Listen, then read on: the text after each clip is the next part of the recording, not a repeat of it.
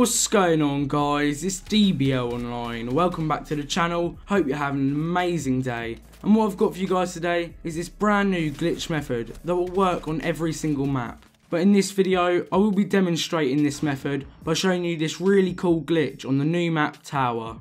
One last quick thing before we get into the video. I haven't seen any videos of this glitch on YouTube, so I think I might be the original founder. But if I'm not, comment the original founder's channel down below in the description and I'll make sure I give them credit.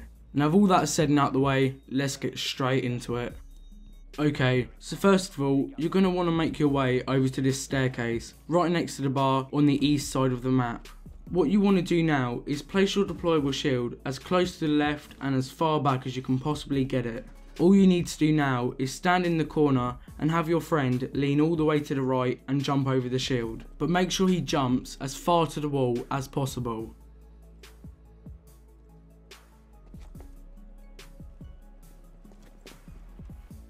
And as soon as your friend hits it right, it should glitch you through the wall and put you on an invisible sky barrier outside of the map. If it doesn't work on the first try, don't get discouraged, it will work eventually. The more you do this glitch, the easier it gets. It's all about trial and error.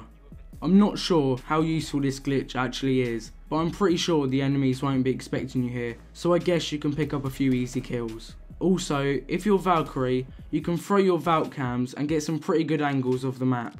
This glitch probably works best if the objective is in one of the nearby rooms. Now obviously, I don't suggest you doing this in online because it does make the game unfair. As always, I'm going to leave a report link in the description so you guys can send this to Ubisoft.